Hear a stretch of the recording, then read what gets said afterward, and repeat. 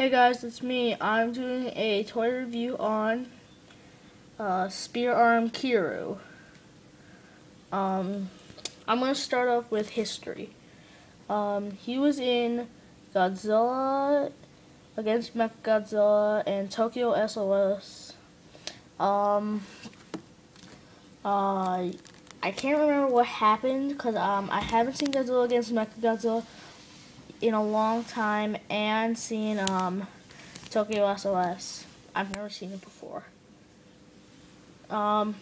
Detail. Good. Pretty good on the neck. I like how there's wires coming down. Arm. The claws look good. Same thing with wiring everywhere. I only wish this was the leader class, I think it is, where you get to reattach parts, open this, and then put the freeze cannon. Oh yeah, they did make a 8-inch version of this, I think, this one, and I know they definitely made an 8-inch version of this without this, just with the weapons. I'm kind of disappointed in this part.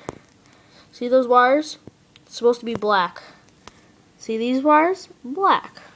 Not black. And it's on both legs. And even on the tail. Now that disappointed me.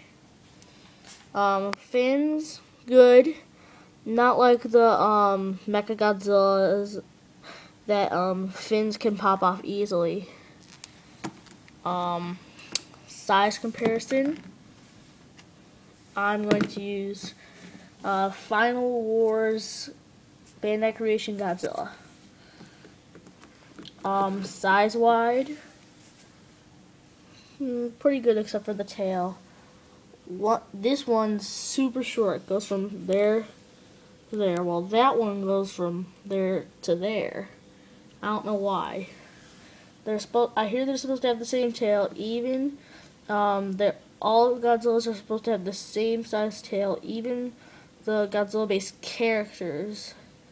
If I had to draw this right now, pull it out with 1968 Godzilla, perfect size. Now, with the tail. So that also disappoints me. Dang it, I accidentally took my cuts. Another character is, it's not the real Amanda, it's just another kind. This is just a regular dragon statue. I did not know any other kind of Manda except for the YMSF one. I've seen it online. It goes for a lot of money. I can't tell. I think it's a good size comparison. I don't know if, I'm not gonna go into Manda stuff. So I think it's okay. They've never met in any movie. Never ever seen each other throughout the Mechagodzilla or Amanda trilogy. So that's my Kiru or Mechagodzilla, however you want to say it, toy review. I will be doing other toy reviews. So, bye.